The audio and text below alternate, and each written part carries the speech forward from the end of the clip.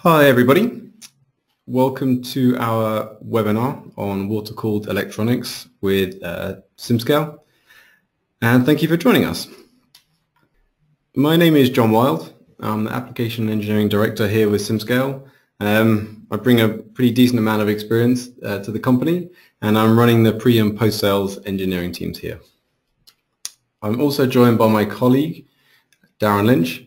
He's a CFD guru, I would say. He's definitely an expert, and he brings a huge amount of experience, and he actually ran all the simulations that we're going to talk through today. Okay. So the agenda, at the beginning I want to talk a little bit about the benefits of using simulation, and then a small introduction into who we are. Then I'm going to give a brief introduction into what we're going to talk about as a topic today, which is CFD for water-cooled electronics. And then at that point I'll hand over to Darren, who's going to run through a live demonstration and then talk about how we can get results from SimScale and start comparing and optimizing different designs. At any point, if you have any questions, you're more than welcome to ask. Just post them straight in the chat. If they're kind of relevant to what we're talking about at the time, I can start responding, or we'll just kind of fit them in, or we'll leave some to the end to discuss. Okay, so the benefits of using simulation are many, I would say. So for us initially, we really want to try to speed up the design process and reduce physical prototyping. So ideally, what we're talking about today, they're not easy to make and not so easy to test. So if you can basically set something up in SimScale and figure out if it's going to work or get a good pass or fail idea before you build anything, that's like the design path that we want to try to help you stay on. And then of course, by making sure that your components work within the design temperatures, we can minimize failures, and often also we can reduce costs. I mean, a lot of parts are over-engineered, and we can help you to optimize your designs so that you're not spending money where you don't need to. And of course, time can be hugely saved. So instead of waiting to prototype models, waiting to test them, waiting to get results, you can go from the CAD model that you already have on your screen into SimScale and start getting results and comparing different results side by side, very, very quickly.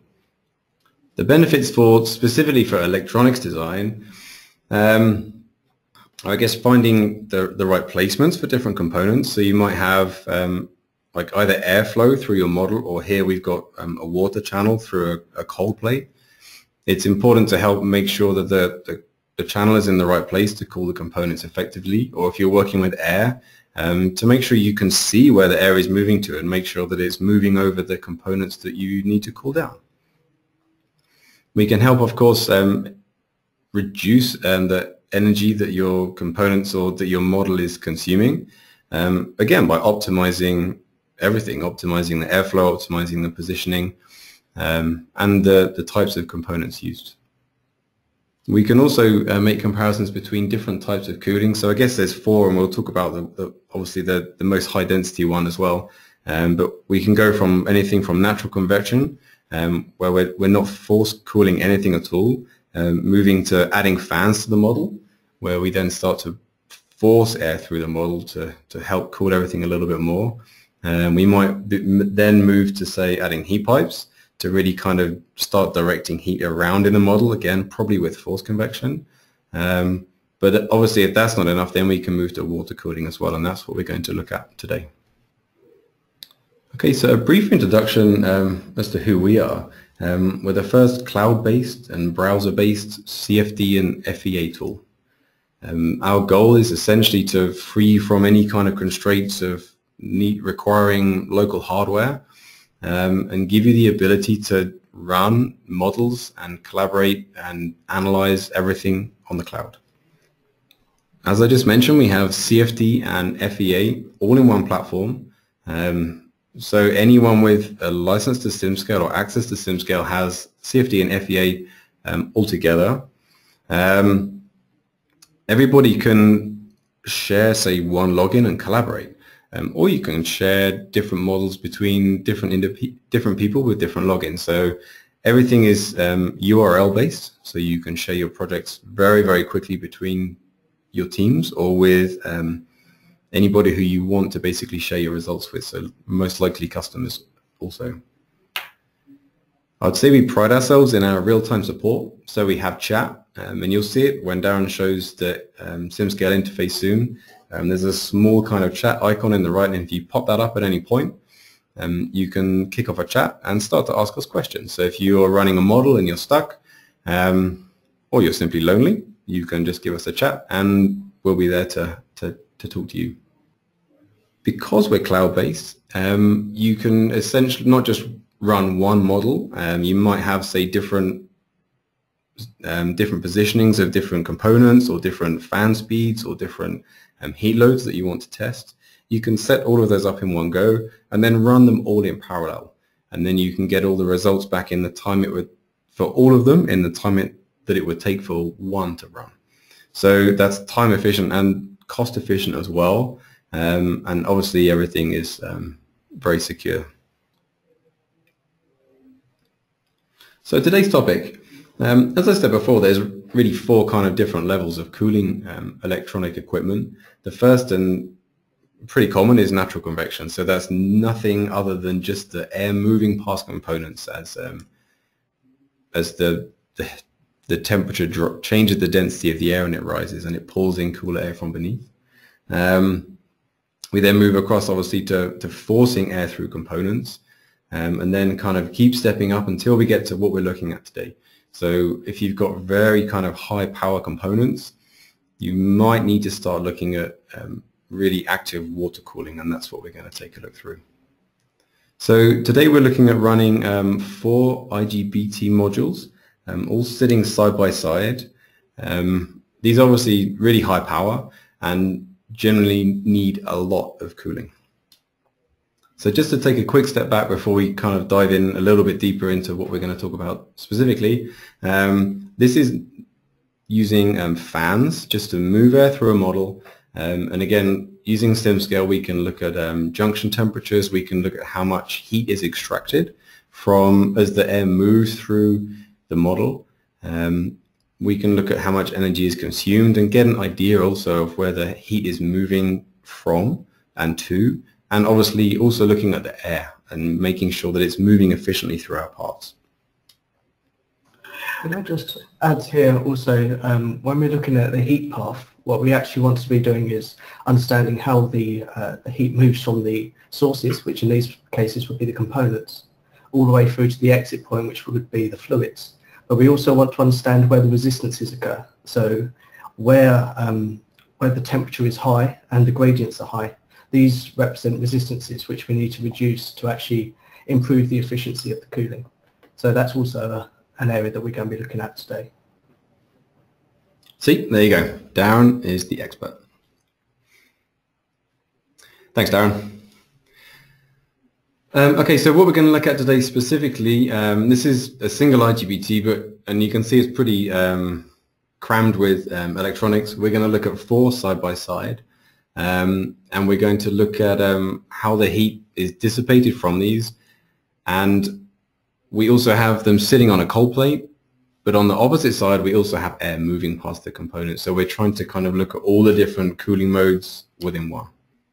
So on the left, this is exactly what we're going to look at today. So you can see the 4 IGBT modules, and you have the water kind of flowing through the channels on the cold plate, and on the right hand side we have an air domain. So we also have air flowing past the heatsink. So we're looking at water and air cooling at the same time. So these are like the 3 steps that we go through to move from CAD straight into SimScale. So you upload your model, and then you run through the simulation setup, and Darren is going to cover exactly how you would do that. And then once you've run your design and got some results, you can decide whether the model is good or bad, or if it could be optimized. And we're going to start making some small optimizations, and then make some design decisions as well. And then we can start to compare designs and decide which one is the best. So we're using, there's lots of different analysis options within SimScale. The one we're going to use today is conjugate heat transfer, because that allows us to look at heat moving in between solids. So we've got lots of different solid components where the heat needs to pass through, and then also into both air and water. And on the air side, obviously, we're going to be looking and capturing natural convection. So this is actually the result of what we're going to show today. And then on the right, we have an inlet and an outlet where we're going to have cold water kind of flowing through, cooling the cold plate, and again drawing heat away from those IGBT modules. Okay, so I'm just going to take you quickly through the setup that we're going to run through. And then after that, I'll hand over to Darren, and he's going to get into the product and start kind of talking about how he approached this.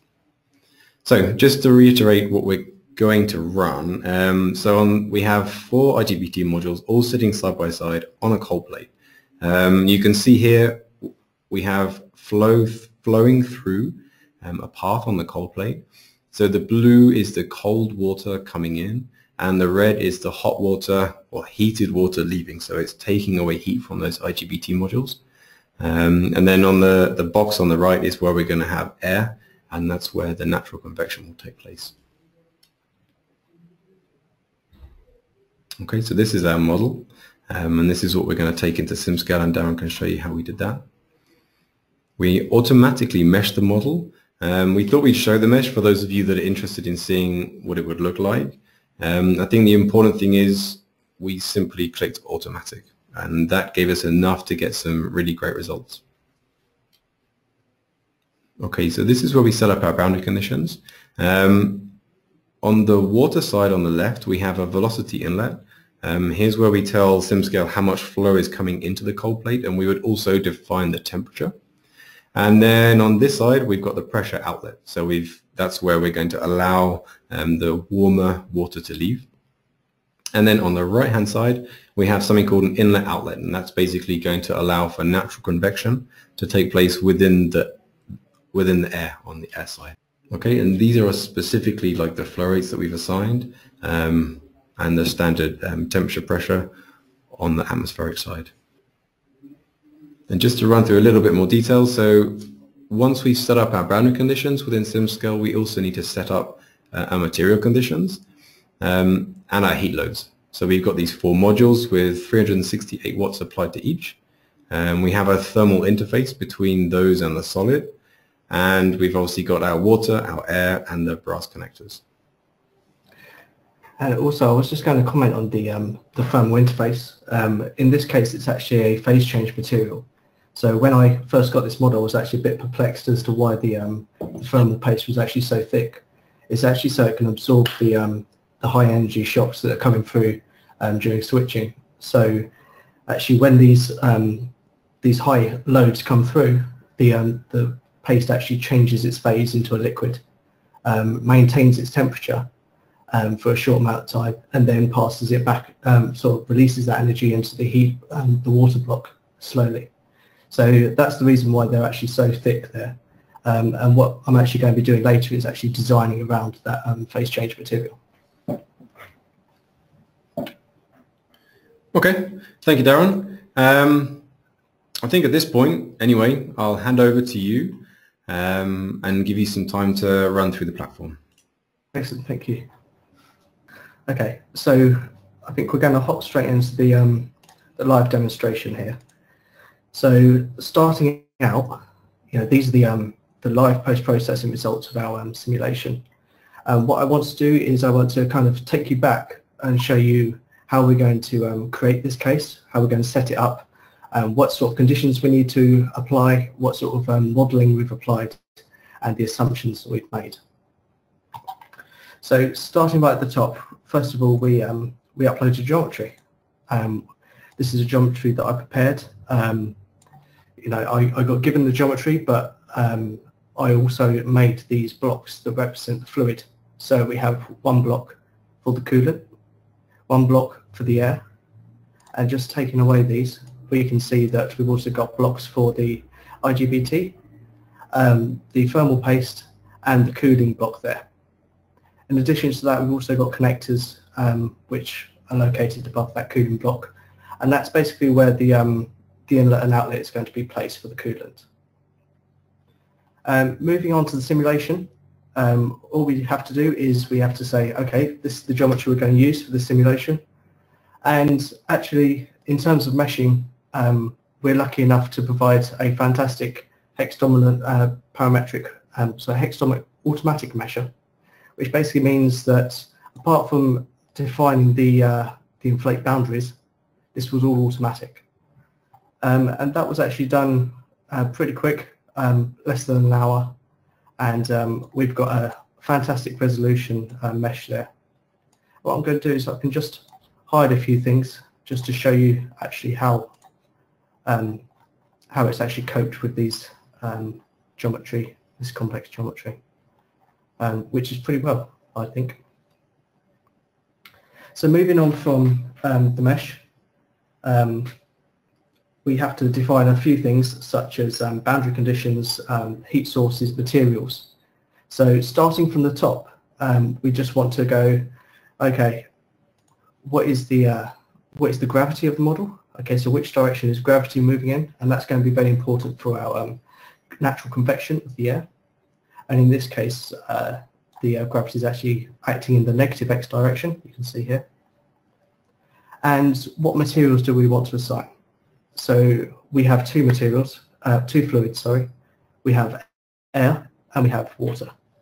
And I've assigned air naturally to the air block and water to the water channel here. And I also made a few assumptions. The IGBTs are modelled as a block, so let's just say, okay, we could say that it's a solid silicon. In reality, it's not going to be the case, but actually, because we're applying the volumetric heat load, that's not actually that important. What is important, however, is applying the thermal paste to that next layer, aluminium to the water block, and brass to the connectors. And next, we're going to say, okay, so we need to initialize our simulation with some results. Now, the most important initialization values are actually temperature for the conjugate heat transfer case, and that is because we want to have some sort of temperature difference between the solids to actually get a good start to the simulation. So as long as there's heat transfer at the start of the simulation, we actually get convergence faster.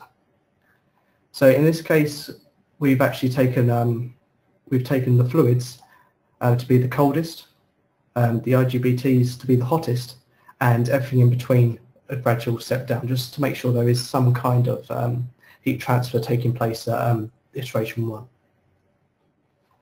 And then what we're going to say is, okay, so where does fluid come in and out of our domain? We can do that in the boundary conditions. So the water flow in is applied to the water channel on this face. I set it as a velocity, a fixed velocity. That could be a mass flow rate, however, or volumetric flow rate. It doesn't matter. And I've also said the water is actually coming out of that face there, and it is going to be into 1 standard atmosphere. So they're the assumptions we've made on the boundary conditions for the water. And I've also said for the air, you know, I just want it to naturally come into the domain, flow over the IGBTs and the heated solids, and flow back out again. So I've made a pressure inlet outlet velocity, pressure inlet outlet, and I've said anything that's coming into the domain is going to be at 293 degrees Kelvin, and it's going to have these turbulent values.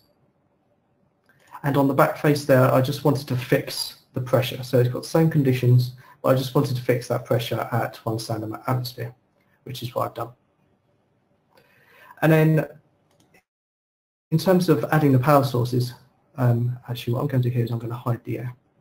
Adding the power sources can be done by selecting each solid that you want to add a power source, and I've actually defined it as from the manufacturer's 368 watts in heat dissipation. And that is basically all we need to do to set up our simulation. But we can, however, define additional result controls. So we can say we want to monitor certain points in our domain. We want to know how that looks in terms of convergence, and we can do that here. We can either do surface data, which I use to actually find the amount of heat removed by the water. So I can work out the temperature difference between the inlet and the outlet, and from that work out how much energy is removed. And I also just wanted to monitor convergence in the fluid domain in the air, and I did that using probe points. And finally, we can create a simulation run. We can monitor the convergence, and we can also look at the water flow rates and things like that whilst the simulation's running, which you can see we've got quite a nice convergence there for the temperature in the fluid in the water. And that finally leads us to our results, which we were able to show you right at the beginning. But we're going to look at that really in a lot more detail in the presentation.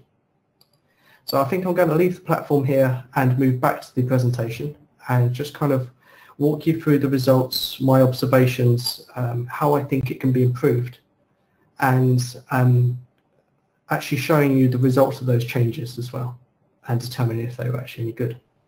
Hey Darren, just a quick pause for a second. So thanks for everything so far. That's a nice guide, I think. I've answered a lot of questions in chat, but there's none left. So if anybody would like to ask anything else, feel free to type away, and I'm sure we can get them answered for you. Thanks, Darren. Sure. And so there's no questions covered, you know? Nope, not yet. Okay, great. Everything. Okay, no worries. So hopping back.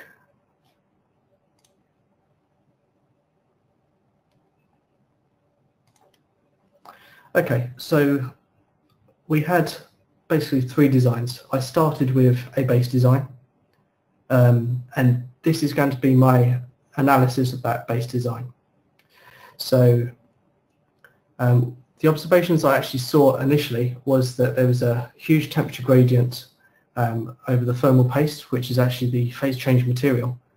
And initially, you know, I had to do some research. Why is the thermal paste so thick? This isn't, to my knowledge, this isn't normal, but it's because of that phase change material and the absorbance of the high energy shocks that it's taking, that it needs to be this thick.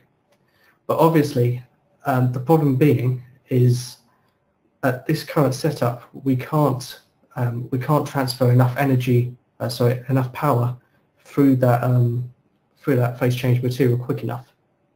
So, you know, using this observation, we can say, okay, we've either got to make this thinner, or we've got to change the design in some way to reduce the thickness or reduce the gradient of that phase change material. And I'm going to kind of discuss what we could do about that later on, but these are just my observations. In terms of the temperature distribution in the water block, it's, as we would expect, it's uneven. It's colder towards the end in which the cold water is coming in, and it's hotter in the high end where the warmer water is coming out. And we can also observe where the IGBT devices are actually located in the hot points of this fluid.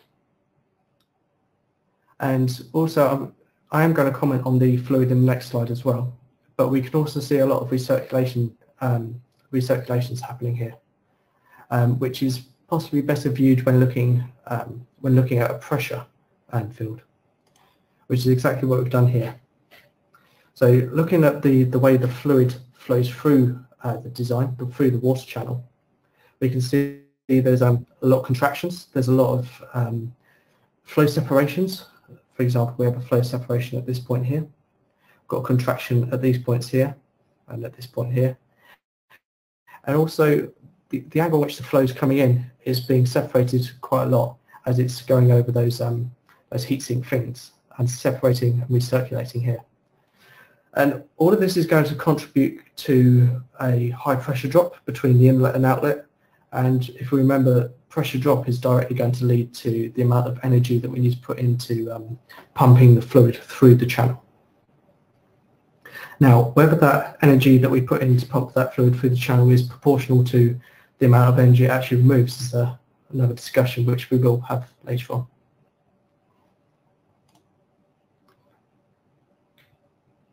So looking at the same view, but this time with velocity, I've kind of really emphasized on the flow separations. Once again, you can see in terms of velocity where that separation has occurred. We're getting uneven flow, so as we would expect, the fluid is a lot faster through the center channels, but slower towards the outside.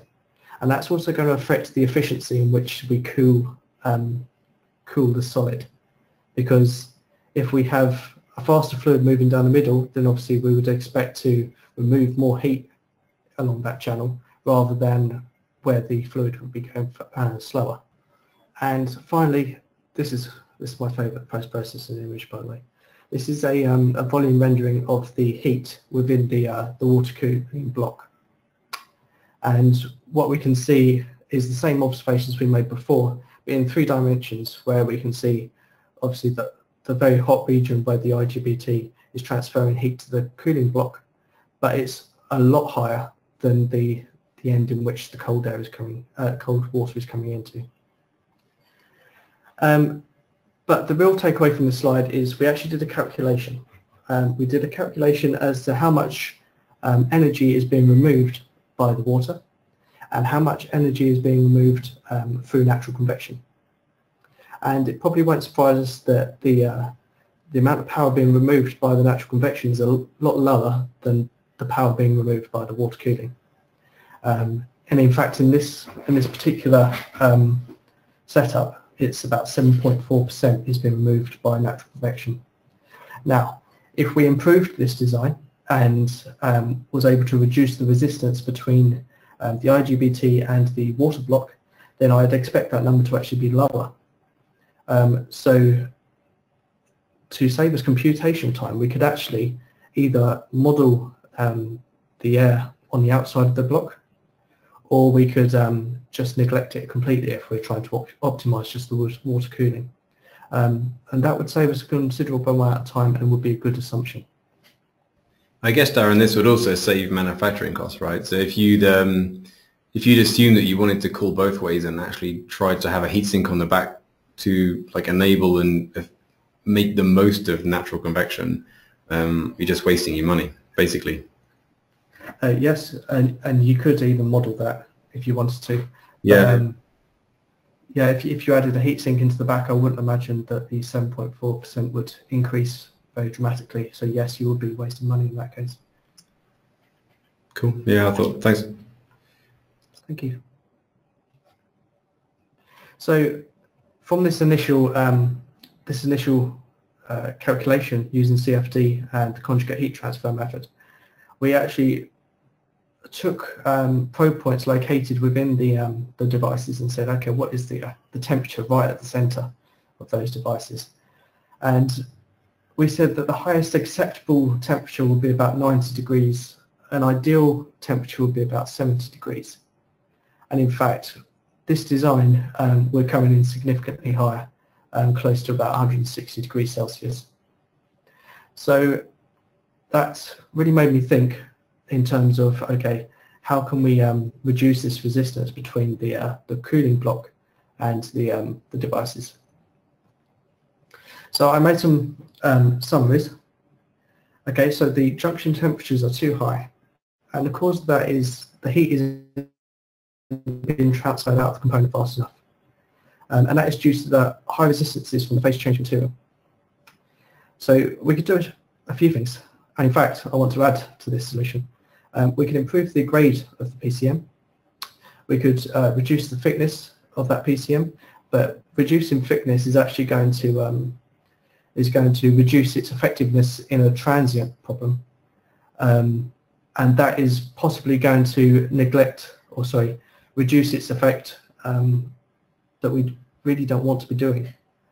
And another solution that I researched and found some answers about was actually that we could put a phase change material between, say, heat pipes or some kind of heat sink.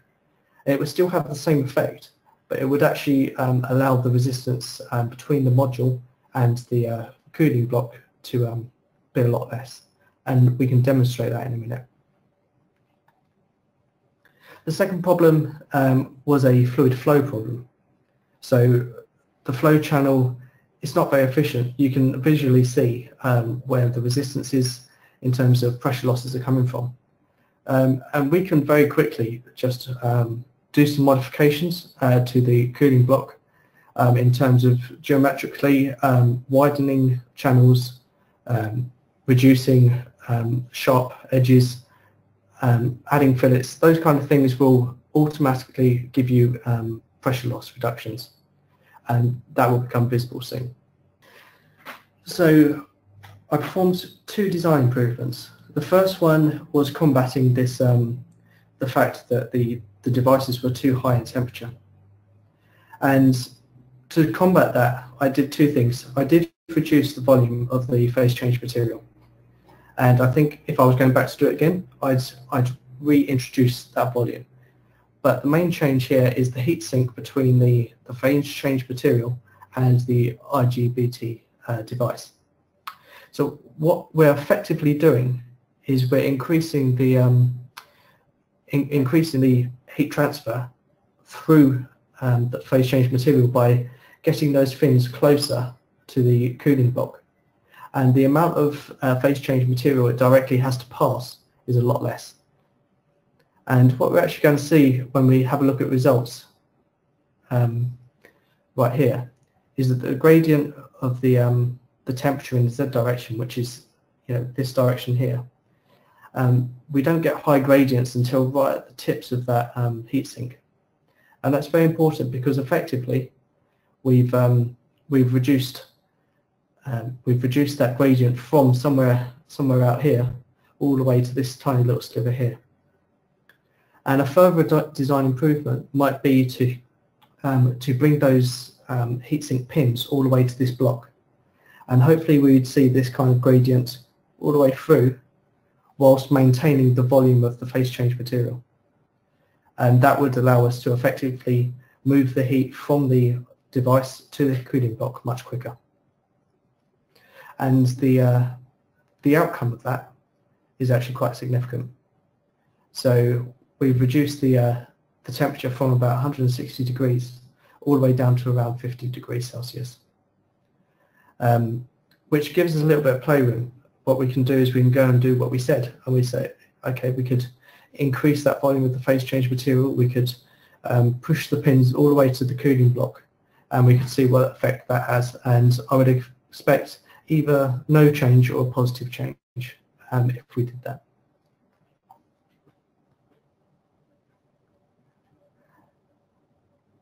Okay, so moving on to the second design improvement.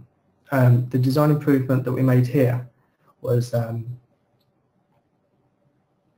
actually based on these results. We can see that we've got all these resistances in the flow, separation, contractions.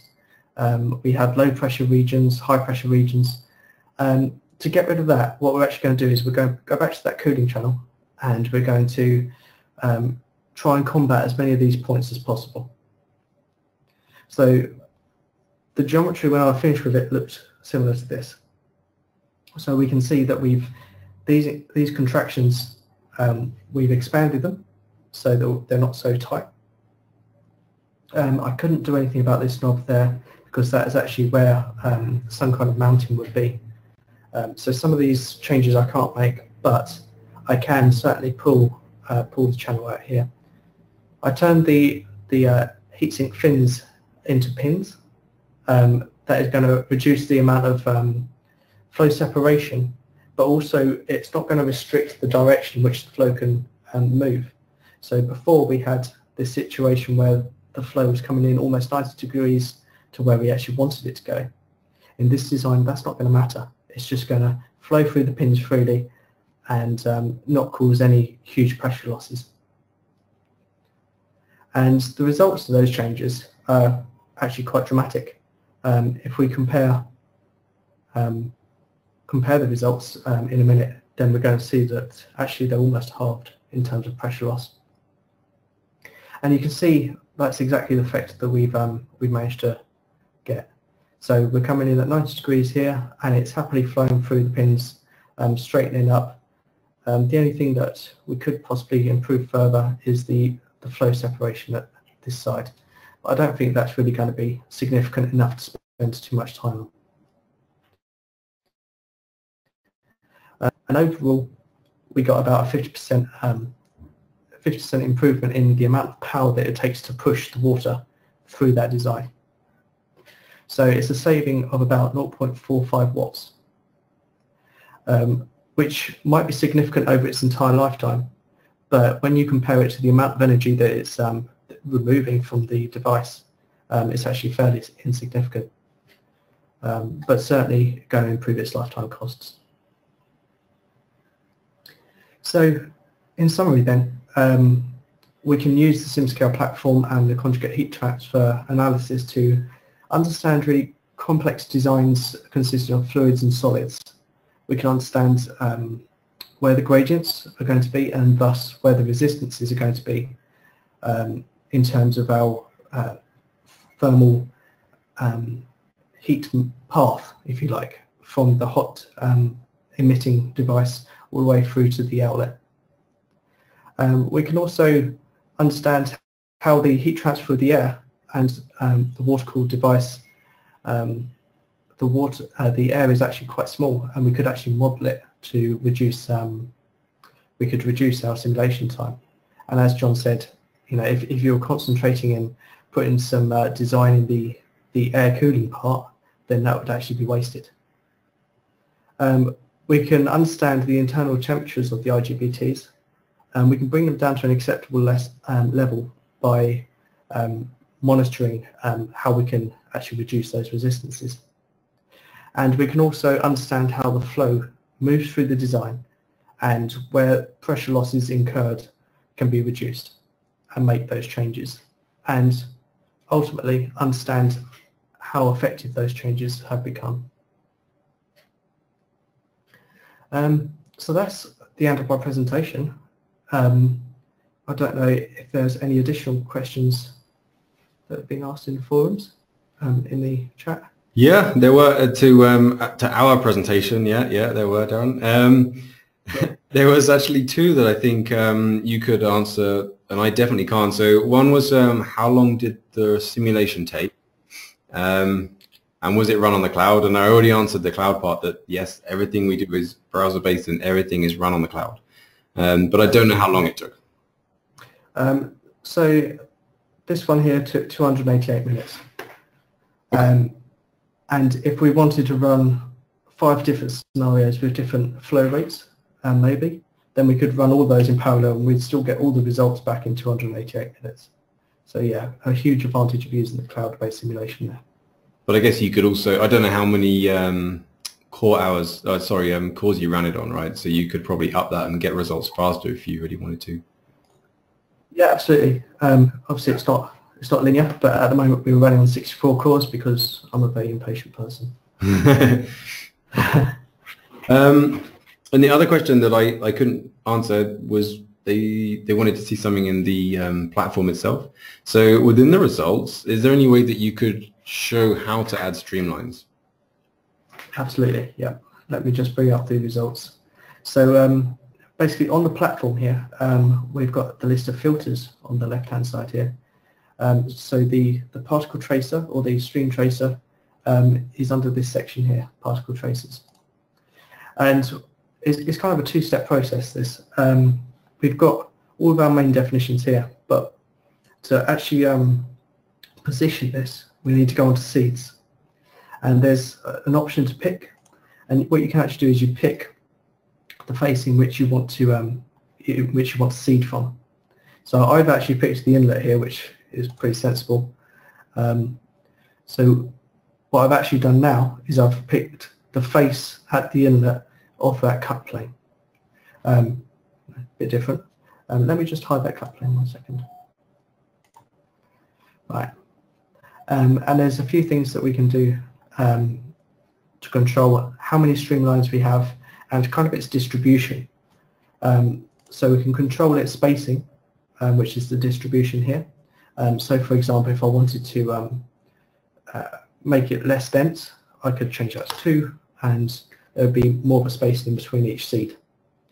If I wanted to increase the number of seed points, I could say change that to 5, and that would actually give me a 5 by 5 box.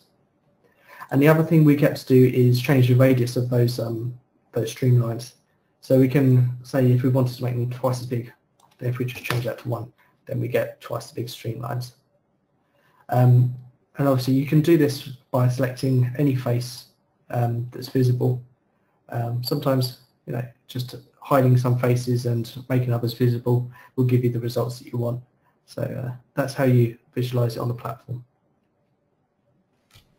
Thanks, Darren. And then there's a couple of other questions. One is, how would we kind of compare results side by side? And I know we can't do that right directly in the interface, but I guess what you can do on the left is look at like probe points, for example. So you could look at a probe of 1 versus another, right? And I think that maybe is the best way to compare, unless you have a better idea. But I thought maybe that's something that's interesting to show. Yeah, so the way I actually did pull the main results from the simulation is through these result control items. So we can, without even opening it into a post-processor, we can understand what the pressure losses through the fluid is, what the temperature differences are, thus getting the actual heat transferred out through the fluid. And I also was able to monitor the temperature of the components, and that's done straight in here. So you can see you've got each IGBT device, and that correlates to a temperature. So that's basically how I read all this data into the results. Okay, thanks. And it also suggests, right, that we ran this for like 1,000 time steps, but you could probably run for less because everything looks very stable, right, after a few hundred. Yeah, so it actually depended on the level of convergence. Sometimes I applied a different, I've forgotten the name of the word. 1 second. A different relaxation factor, and if I change the relaxation factor, I need to run for longer. So certainly for the last design iteration, we got convergence just before the 1000th iteration. Okay. But the first one, obviously, we got convergence a lot earlier, and it's very important for you to monitor these result controls during the simulation to make sure that you have got convergence and you can rely on those results. Okay. And then 2 other questions. I've just pinged you them in a chat as well, so you can have a look. Sure. But I'll read them out as well. So I can't answer them. How was the phase change in the paste taken into account? And can you kind of talk about the properties and how we set that up? And then also, would reducing the PCM volume increase the cooling efficiency, or do we need like a specific volume?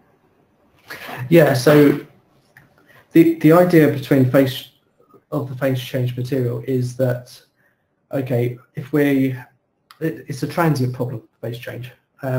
So we can't simulate it in our steady state case, but we should still consider it. So if our device is giving a constant heat dissipation, but all of a sudden peaks, what it's actually going to do is it's going to, the phase change material is going to maintain the temperature, thus absorbing that heat from the device by changing its phase. And then it's going to slowly release that heat into the heat sink without changing temperature. I mean, that's the idea, because a material, whilst it's changing phase, it won't increase in temperature whilst it's going through that phase change. Obviously, the more volume we have, the more energy it can absorb. So by reducing that volume, we actually risk not absorbing these pulses of high heat. So it's good to do a calculation to know how much phase change volume you're going to need, which we didn't do in this case. So we should revisit that if this was a real design scenario. And then we need to maintain that volume. So as I said, we could actually push those heatsink pins all the way through to the cooling block, and have the same volume of phase change material between those fins, and that would still deliver us the same effect, but improve our efficiency. If that makes sense. Yep, that makes sense. Okay. Thanks, Darren. There's one other question which I can talk to, and that is, does SimScale have its own CAD modeling domain? At the moment, no, mainly because most people know their own CAD programs pretty well, right? So there are some things that you can do in SimScale, like building the fluid, for example, but it's something we're discussing, I think. But at the moment, no. It's better, I think, to do everything in CAD where you know how to use the platform. Okay, so that is the total list of questions, and I think the end of the webinar, unless you had anything else to add, Darren? No, I think that's good on my front. Okay, then we'll say simply thank you very much for joining us, and hopefully you can join the next one that we run in a few weeks' time. Have a nice day, everybody. Thank you. Bye. Thanks everyone for joining. Bye.